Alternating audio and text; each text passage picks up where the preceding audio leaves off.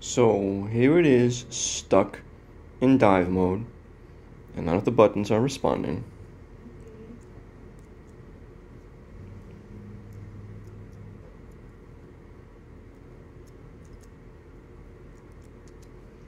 And it's been like this for at least 3 hours now.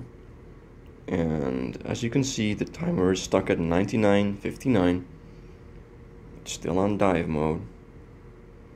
And I did actually go diving after it got stuck, just as a test.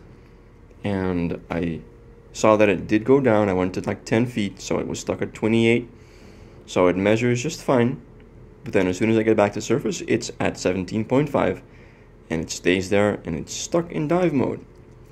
And none of the buttons respond. Nothing works, so it's pretty much useless at this point.